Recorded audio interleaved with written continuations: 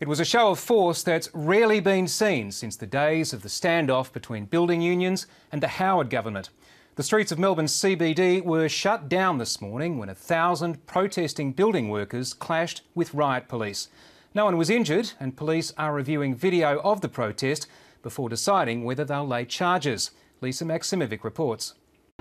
Extraordinary scenes in downtown Melbourne. As commuters made their way to work, Lonsdale Street erupted as police and protesters went head-to-head. The police arrived at Grocon's request. It wanted help escorting 100 workers onto the construction site. CFMEU members were having none of it.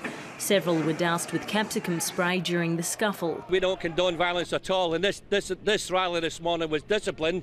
And when a horse is coming at you, you put your hands out to defend yourself. Police were outnumbered and forced to retreat. I haven't reviewed all of the footage, but at this stage we're comfortable that they behaved reasonably appropriately. But as I said, if they have punched horses, then that's not appropriate. About an hour after the confrontation, the group dispersed, more interested in getting a morning coffee. We're going back to work. Soon the street was cleared and just a few dozen protesters remained. There are two very different sides to what's going on here.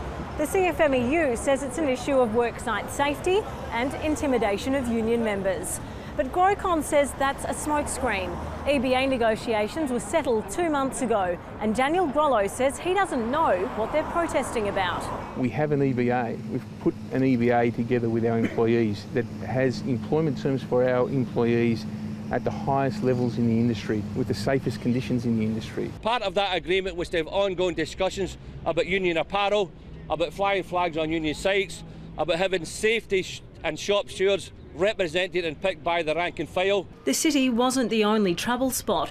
A hearing at the Victorian Supreme Court was told that at this Footscray site, a man was deliberately hit by a car being driven by the union's Victorian Assistant Secretary, John Setka. Grocon says a project manager was the target. He wasn't injured. John Setka is among 6 union members banned from Grocon sites under court orders. Lisa Maximovic, ABC News, Melbourne.